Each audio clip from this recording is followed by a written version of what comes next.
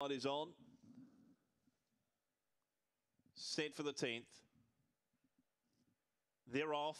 Very level line to leave. Zipping Bronte got spat out early. Away well, Blue Redeemer. Miss Cosmic Lee going forward and Banjo Bert looming towards the outside.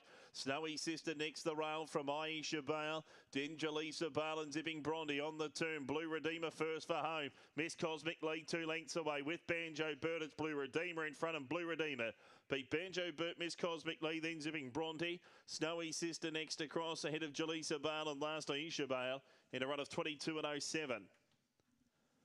Blue Redeemer coming back in trip does the trick. Goes back to the winner's stall after a couple of minor placings over the 460 at Geelong and 450 here last week. 1 beats 8. Third across the line will be 5. Miss Cosmic Lee, and fourth goes to 6. 1, 8, 5 and 6 after race number 10. 2 lengths was the winning margin. There was a length second and third. 22.06 the run. Blue Redeemer. My Redeemer Sugar hit Heidi. Team Priato and